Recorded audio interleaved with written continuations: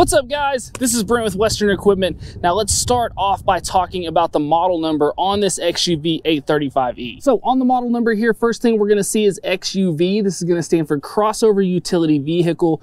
Then when we move down here to our digits, this is going to be broken up into two parts. The first one is going to be the size indicator of the Gator itself. So on these, the 8 means that this is a full-size Gator. You would also see maybe 5s and 6s, which could mean that these are mid-sized Gators or work vehicles. Now, the 35 here is going to indicate that this is a gas model. We could also have a 65 here, which would indicate that it is a diesel. And then the last letter here is going to be our trim level indicator. So this is going to be the same as it is on a lot of different John Deere equipment. This is going to either have an E, an M, or an R.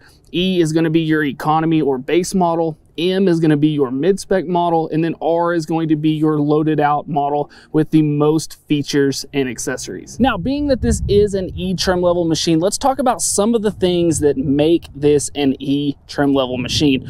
For one, starting here at the front, you'll notice that we do not have any type of protection package, no front bumper, no side fender guards here, and that is going to be the case whenever we order these from the factory. They do not come with that option to add the front protection here. Now, also another thing is that you are only able to get the E trim level 835s in the classic John Deere green and yellow. And another big part to the E trim level is that you will not have power steering as an option on this machine until you move up to the M trim level. And then one of the other things is going to be back at the back in the bed. What you'll notice is that there are no taillights installed in this machine, and then there also is no spray in bed liner. That is also going to be a feature that you jump up to whenever you move to the M trim level. Now at the front of the machine, you are still going to have standard headlights here. They are going to be single beam headlights, and you do have the option to add those things such as that front protection and those bumpers here around the front. Now you are still going to have access to the underside of your hood here, where we have one pull tab on each side where we can pull open the hood of this machine. And once we get this open, not much here on the E trim level. You'll see a big wide open space here. This is going to be where an HVAC system could be put.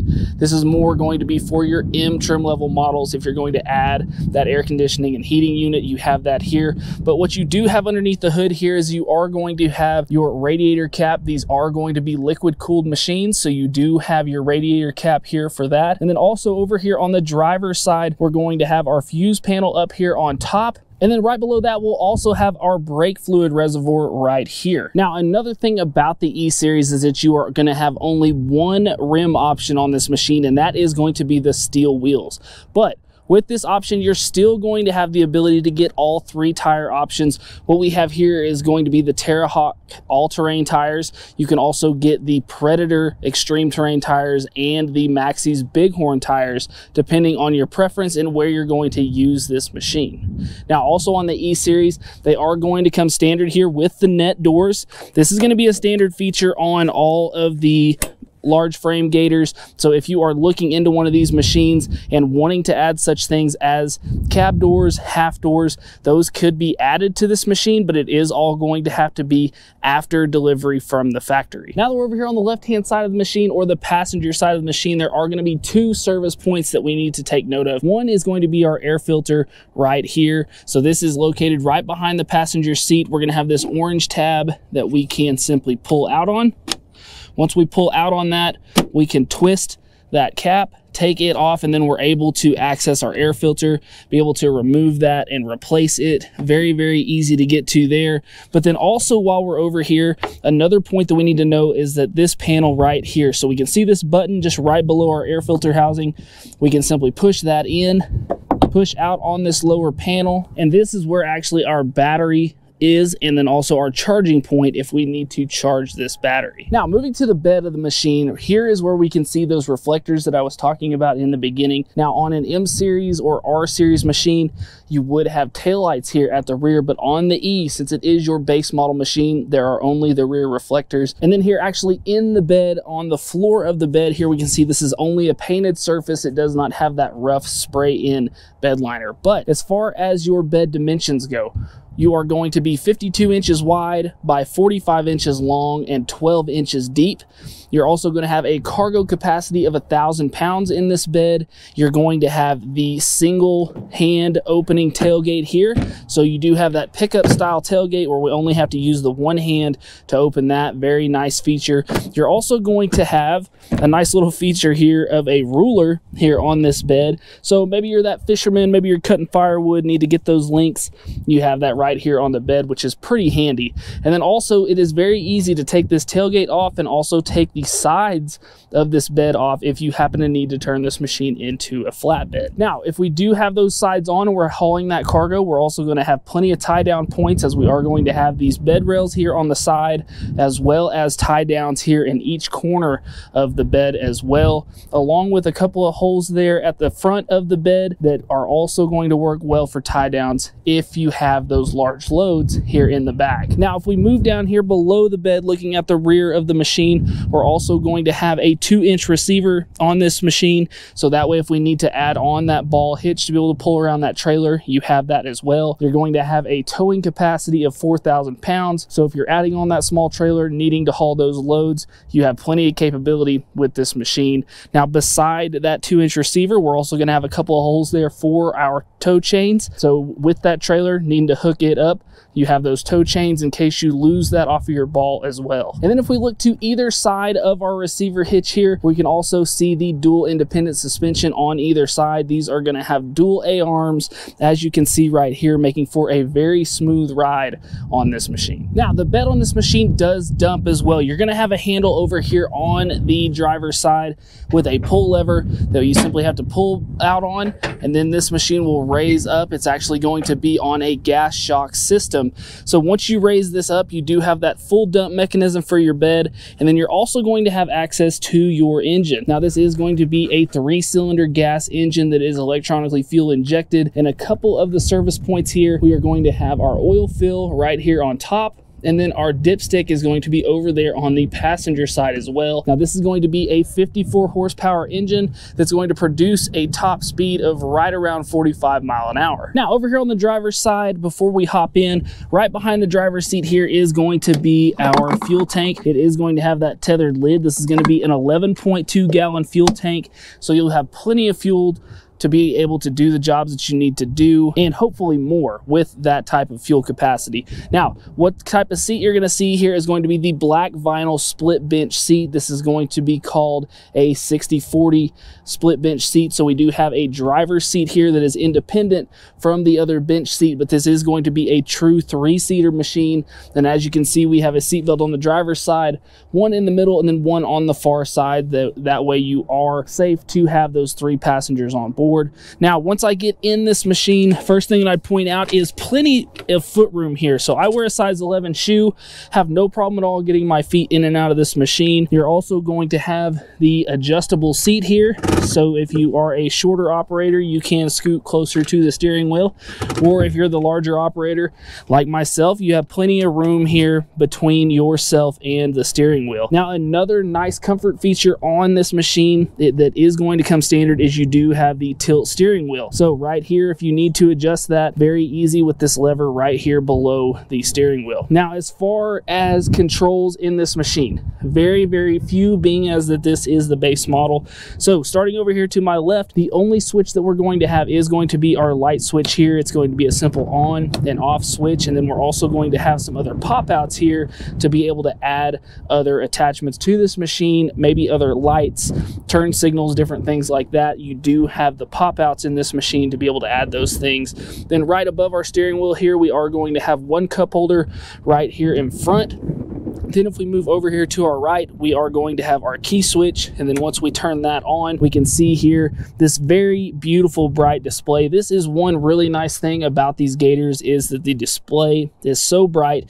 And then you're also going to be able to change that brightness right here on the dash. So as you can see, going through those different brightnesses, whether you have glare, really beaming in sun, you're still going to be able to see this. Now, right below that brightness button, we are going to have an information button. So as we can see right now, we're showing showing the odometer. If we hit that information button, we can go into the trip. We can also go into engine hours and then back to our odometer. Now, a few other things that we're going to see here on the display. Right over here, we're going to have our RPMs. Then we're going to have our speedometer here in the middle. Over to the right, we're going to have our engine temperature, also our fuel gauge, which is displayed right here on the front display, which is nice. And then over here to the left bottom corner, this is going to show where our four-wheel drive engagement is and also our differential lock. So on the screen here, as we can see, we only have the rear wheels highlighted. Now, if we wanted to engage our four-wheel drive, we have a switch over here to the right of the steering wheel. Right here, this is going to be our four-wheel drive engagement switch here for four-wheel drive. So if we turn that on, now we can see that both sets of our wheels there are lit up. Now, if we wanted to engage our differential lock in the rear to lock in those rear wheels, make sure everything's pulling at the same speed, helping us to get out of those sticky situations, we can go right here to this switch, turn it on, and then now we can see that we have the lock in between our rear wheels right down here. So I'm going to go ahead and turn those back off, and we can see there that those are both going to go away. Now, right here in the middle underneath our speedometer, this is going to show our different gears. So I'll go ahead and turn the machine on. And right now we are in park, and then we have a gear shifter right over here to the right of those four-wheel drive and differential lock switches. This is going to be where our park mechanism is that we are in right now. You will not have a parking brake on this machine unless you decided to add it later just for that extra safety. Then we can go up by pushing on our brake here. We're going to go from park up to reverse, one more into neutral, one more into high, and then we can go over and up and go into low. Now, once we move over to the right of our gear shift on this E model, there is not going to be much more as far as controls goes. You're going to have 3 storage bins here. This is where, once we moved up into the M or R series, we may have such things as a radio or our HVAC controls and other types of controls here.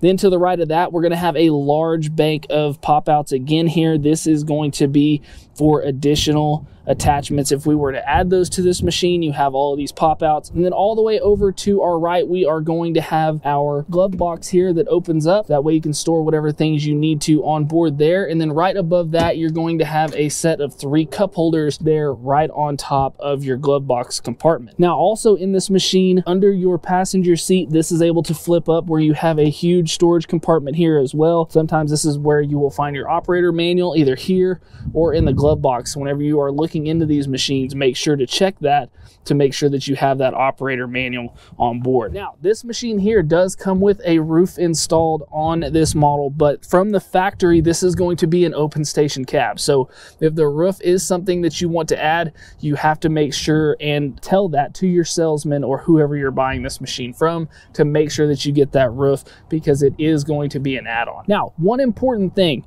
is right here to the left of our gear shift, in between our four-wheel drive engage button and our differential lock button, you're going to see a pop out here that has a little tab here cut down in the bottom, a little groove. And what this is going to be for is if we happen to get this machine in a situation where we need to get it pushed out of the way, but we cannot get our gear shift to move because we cannot start the machine, you can override that by popping out this little switch cover here, and there is a knob right in here that we just need to pull up. Once we pull up on that, we can shift our gear shift up into neutral in case we have those issues where we can't start this machine and we need to get it pushed out of the way or towed out of the way. That way we're not dragging this machine with that transmission still engaged. Now let's talk a little bit about dimensions. So whenever we are looking into one of these machines, we know just how much space we're gonna need to be able to store it. So as far as width goes, at the widest point, we're gonna be 64 inches wide. We're going to be 127 inches long and 78 inches tall. And then whenever we're looking at ground clearance, if you're taking this machine through some rugged terrain, you are going to have 11.2 inches of ground clearance from the lowest point to the ground. Now, we'll go ahead and hop in this machine, let you hear how it sounds. Also keep in mind that this machine, the weight of it with all of the fluids is going to be right around 1,900 pounds. So we'll go ahead and start this machine up again. Now, we'll just leave it in park here. This is going to be at the low idle. This right here is at about 4,200 RPMs. So very, very smooth. not super loud, very easy to go ahead and switch gears here, going in reverse, going up into our high gear or our driving gear. Very, very nice, very, very smooth on this machine. Now, as far as price goes, these machines starting out bare bones are going to be around the $17,000 mark. Now, I tell everybody that if you're looking into these machines, make sure and go talk to your local dealership. That way you can make sure that you are getting any type of discounts that may apply or any type of incentives that may be going on, and also so that you can talk about finance options if that's something that works for you. Now, also on these machines, warranty is huge. What these machines are going to come with is a 1-year 1,000-hour warranty, whichever comes first, but you can also look into adding extended warranty options to these machines. So the XUV835E is going to be a great work machine, not a lot of bells and whistles, but still is going to have the power and the capacity to get those jobs done around your operation. So guys, I hope this video helped you out. I hope that you liked this video. If you did, we just ask that you'd hit that like button and subscribe to the channel. Also guys, if you are needing any parts at all, make sure to go check us out at 247parts.com. And as always guys, thanks for watching. We'll see you next time. Hey guys, make sure to check out this cool video and this one. Buy your parts right up here and subscribe right here.